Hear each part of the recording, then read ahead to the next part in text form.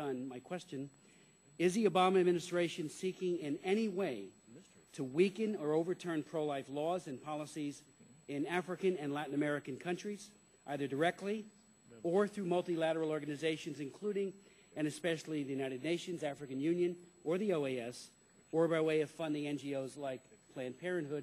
And secondly, and so we can have total transparency, you know, as a former lawmaker, we always have definition pages when we write legislation. Definitions do matter. Does the United States definition of the term reproductive health or reproductive services or reproductive rights include abortion? I yield to distinguished. So we have a very fundamental disagreement, and it is my strongly held view that you are entitled to advocate, and everyone who agrees with you should be free to do so anywhere in the world, and so are we.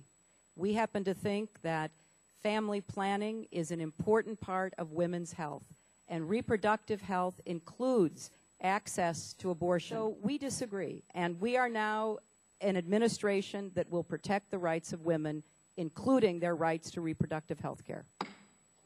And you went on to say that you will use American foreign policy in your position to further reproductive rights, which includes abortion across the globe.